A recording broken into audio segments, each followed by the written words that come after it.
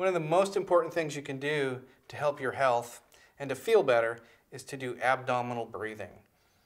I see a lot of people as clients and as patients and as students who are breathing with their chest or their shoulders or even their neck muscles rather than with their diaphragm.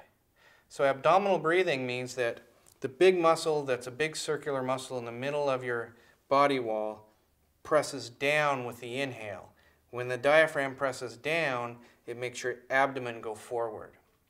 If you're breathing into your chest, for instance, that means the smaller muscles, less important muscles, are working hard, like the muscles in the ribs, to pull in the breath. So breathing in your chest is like something like that. Breathing in your shoulders, it's like you're trying to lift your lungs to reach the air. Breathing with your neck muscles, your neck, is like that.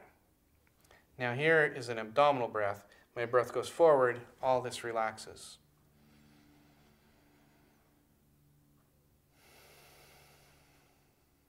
I get a lot more air that way with a lot less tension.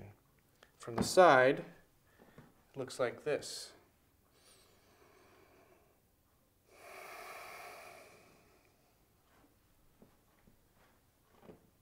One way you can practice is just to put your hands on your belly, thumb on the belly button or maybe a little bit higher, push in just a little bit, and inhale, making your hands go forward.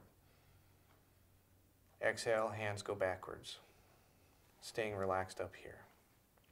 If you can learn how to do this abdominal breathing, you'll have all kinds of health benefits, including lowered blood pressure if it's too high, you'll have more energy, you will digest better, and eliminate better as well. It massages your abdominal organs.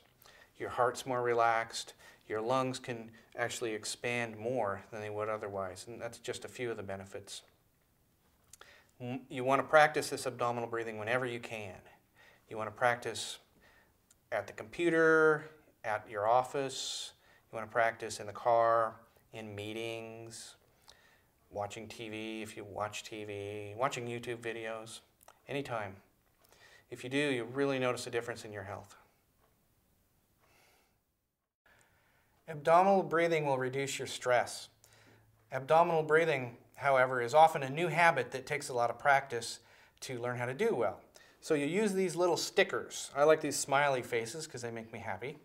And you put these stickers up on your computer screen, on your PDA, on your speedometer in your car, wherever you can think of, your spouse's forehead, maybe your kids' foreheads. Every time you see the sticker, you take a deep breath. Pretty soon, you've got 100 breaths in one day without even trying. By the way, remember to have fun with Qigong, which is also the name of my blog, funwithqigong.com, and my first DVD.